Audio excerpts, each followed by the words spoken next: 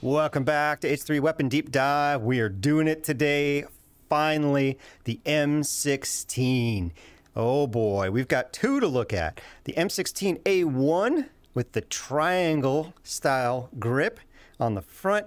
Oh, classic. Home SMG rifle, assault rifle M16A1. Of course, we are chambered in 5.56x45 NATO, and we take STANAG magazines, which gives us a lot of variety. We also have another M16. We've got the M16A4 with rails. Now we've got a modern version with rails, still fully automatic. Oh, so good. So much stuff to look at. We've got handle sights to put on it. Well, not on that one. You can put it on that one though. Classic look to it. Oh, so much good stuff. Let's not waste any more time. Let's check them out. Let's start by looking at the controls on the M16. Typical AR-15 style controls here. Here's our magazine. Here's our magazine well. No problem. Takes NATO STANAG 5.56x45 magazines. Here's our dust cover. You can click on the dust cover and open it manually if you so wish. Or if you pull back on the charging handle, it will open automatically. There you go. Ejects on the right side, charging handle down the middle. Left on the trackpad is our fire selector switch. We've got safe, semi, and full auto. This is the M16A1, by the way, just in case I forgot to mention that, which I think I did. Ooh, high rate of fire. It will lock open on empty. Down on the trackpad will eject the magazine. Put a new one in. Up on the trackpad will release the bolt, or you can press the bolt release button, which is right there on this side. There, closed. And I think if you hold right on the trackpad, it will hold the bolt open. And I believe maybe if you touch this one, nah. Well, close enough. I think it just pokes through and touches this on the other side, to be honest. But I think it's on the left side mainly. But that works too. What else we got? We got forward assist, does nothing in H3. Just to let you know that, it's just cosmetic. Stock is solid. Does not fold, does not collapse. Does not have a secret compartment in there. What else we got? Oh, got a wibbly bit. Got a wibbly bit there. All right. Moving on to the M16A4. Same deal, but with more rails. So here's our magazine. Here's our magazine well. Chambered in 5.56x45 NATO. Centerline charging handle. Pull back. Opens the dust cover. Release, grabs a new round. Down on the trackpad will eject the magazine, which is nice. Right on the trackpad will hold the bolt back if you so desire. Up on the trackpad will release the bolt like that. And it's got a bolt release button right there. You don't have to click anything, just move your controller right next to that and it'll close like that. The stock is solid, does not collapse, does not fold. Does not fold, spindle, or mutilate. What else we got on this guy? Got a wibbly bit up front. That's important. And a wibbly bit. Oh, no, the back bit does not wibble. A non-wibbling back bit. Our selector switch is here with left on the trackpad, but we switch between safe, semi, and burst. It's a 3-round burst. So one pull of the trigger gets you 3, and then it goes back to safe. There is no full auto for the A4. Boo! Can you do tactical reloads with the M16? Can you knock the magazine out with a physics object? No. No. Can you press the button and do it that way? No. So, just got to press down on the trackpad and do it that way. That works fine. How about the A4? Let's see if the A4 has got anything. No, not looking good there. See if I can get up in there and try it out. There you go. Problem solved. Friggin' H3. Let's talk attachments, starting with the A1. All right, well, there are no rails. We are way before rails on this guy, but what can we put on the barrel? All right, muzzle brake. Yes, muzzle brake will go. Suppressor. Suppressor will go way out there. Barrel extension will go. How about the rail adapter? Okay, you can get rails on it that way. The all-important battle spatula. Yes, battle spatula will go. Yay! It's already got a stock. You don't need that. And the M9 bayonet will go. on the M16. That's the one you want. Click here to get it off of there, like that. We're not done with attachments. We've got the M203 grenade launcher. This is the classic model. Will this go? Yes, it will go. Classic will go. It goes on the M4 and goes on the M16 as well. This is the Picatinny rail version. This will not go, but guess where it will go? Moving on to the M4, let's see what attachments will go on this guy. I see a lot of rails. Got a top rail, got a little break there, and then got a long, look at that rail. Oh, it goes all the way out there. Got a left rail that's huge as well, and a right rail that's equally huge, and a bottom rail that goes all the way from the magazine well out to the front sight. Wow, rails, rails, and more rails. How about the barrel? What will go on there? Muzzle brake will go. Suppressor will go. Barrel extension will go. Rail adapter unnecessary will go. Battle spatula. Yeah, you better go on there. Ha ha ha ha. Stock, already got a stock. M9 bayonet. Yes, M9 bayonet will also go on this guy. Fantastic. Okay. 203 classic grenade launcher. No. Picatinny rail launcher. Yes. So there you go. You got your grenade launcher that way. Told you it would go on something. Let's look at the sights. Starting again with the A1. Let's look at our iron sights. Now, we've got this lovely little carry handle with an aperture in the rear. Is it adjustable? Yes. So you've got the wider aperture as default and a small aperture. If you click on it, ooh, that is small. All right, let's stick with a wide one for H3. All right, so again, you've got the straight up and down front post with the little wings on it as a protector wing. So you got vertical stuff. You got to match it up with a round aperture. It's a little odd, but hey, okay. Not too bad, but we can do better. There's a lot to choose from here. Okay, so let's start with, this is the M16A4 handle sight. Now, can you replace, oh, you can't replace the handle sight with another handle sight. How about this handle sight? No, you are stuck with that handle sight. So you can't put any additional irons on there. Trying to glue it on there real hard. Can you put, this is the M145. No, that does not attach to the handle. Yeah, see, it's got a little spot to attach stuff, but I forget which one attaches there. The ACOG does not go. Boo! That's a pick rail. That ain't gonna go. Okay, which one is this? Yes, this one goes. All right. I forget which of these. This is the ART scope.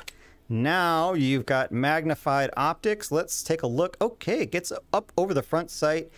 Unfortunately, it does obscure the iron sights. That is a bummer. Get that pin out of there, turkeys. That would have worked otherwise. That's a bummer. All right, so we got this magnified iron. There we go. Ooh, firing low. Where am I firing here? That post does make it hard for me to see where I'm hitting.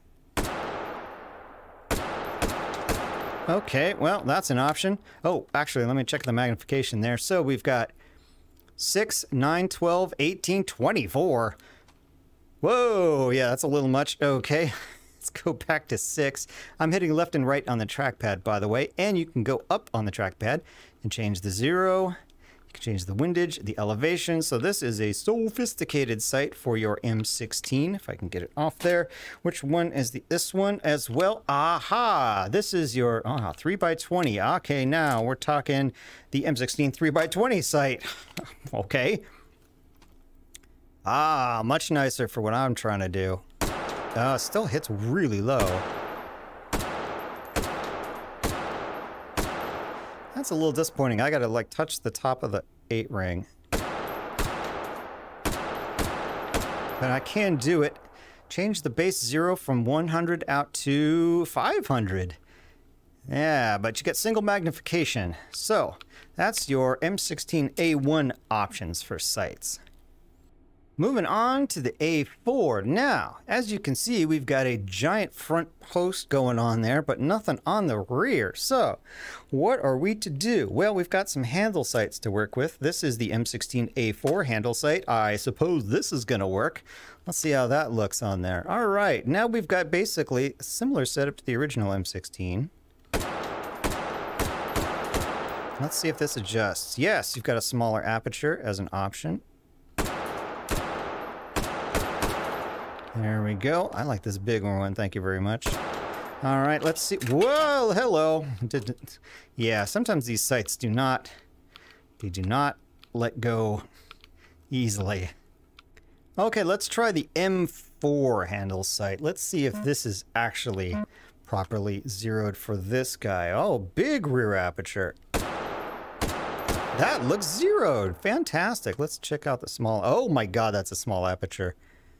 I can't find that front sight. So part of the problem is that the left and right leaves on there, the projective leaves, look the same as that front sight. So I would not recommend using the smaller aperture on here. Let's see what else we've got. This is the A2 front sight. So normally it comes in two pieces like this, but since we already got that front sight and we can't get rid of it, we're going to get rid of that. We're going to make that damn suppressor stop rolling. Let's see if this is zeroed. Not quite. Yeah, see, these don't quite work. Let's see if the adjustment helps us. No, not so much. So I wouldn't recommend these. And yes, we can double up. We can put the M4, excuse me, the A4 handle sight on here, the one that goes with this, and it'll accept those M16A1 special sights. So we can get these on an M16 with rails. So that's a nice little option for us. Can this one go? Yeah, look at that. Oh, nice. That's pretty crispy. Are we done yet? No! The M145, that'll go on there because it's a pick rail. Oh my gosh. But you can see the front sight in the picture there. So that might not be the best option. How about the ACOG? Yeah, now we're talking. Does it get over the front sight? Just a bit. Yeah, it will. Helps if I have some bullets in the gun. There we go. And does the tube on the bottom work? Well, not really, because it's blocked by that front sight. So that ain't gonna work. And of course, a monster game point red dot. Tell me you haven't seen that in every video game. All right, that's enough of that. Recoil test. 30 rounds of 5.56x45 NATO full automatic. Here we go. Wow, that is a high rate of fire, but not a very good result. 7.7 average. Little disappointing. Oh, all the way out to the 6. Ooh, not great. Let's try it with the muzzle brake. Oh, floaty. Floaty, floaty. Did get a 9 average, though, but it floated out, floated back. Yeah, see, it's floaty. It's criss and crossing. 9 average. Still, better than without it. And onto the suppressor. Immediately popped up to the right and then drifted over there. Again, it's bouncy. 7.53 average. That's okay, but I was hoping for better. On to the A4, and we got only burst mode, so I'm going to try my best here, pulling the trigger as fast as I can. Let's see what we can get.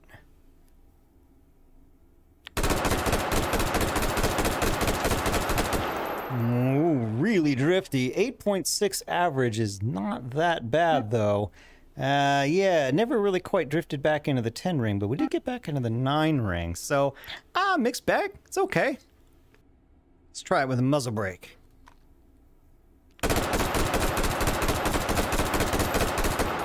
Worked pretty well. Maybe a little too well. 9.3. It was kind of pushing it down. Yeah, right about here, it was pushing it down a little too much. So I think with just a tiniest bit of delay in between these bursts, you're going to get even better than 9.3. So that muzzle brake definitely helps. And finally, with the suppressor.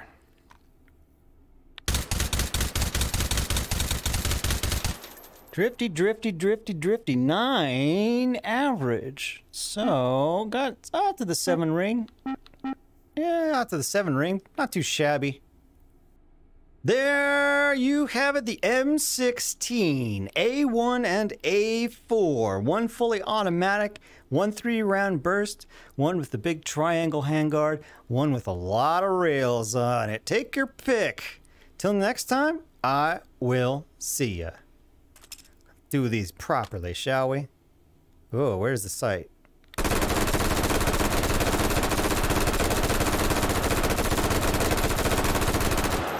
Yeah, I wouldn't call it bad recoil.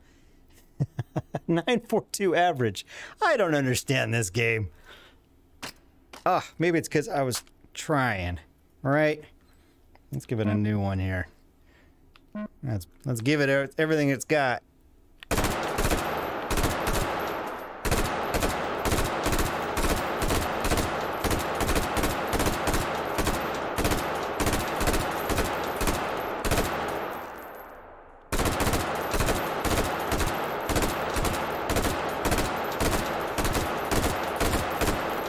Woof, woof. 916. Yeah, I like the first one a little better, but I wish I had the rails. Do one more test with the M16A1 since it did so well with the drum. I swear these things do better with drums in them than with just 30 rounders. Oh well.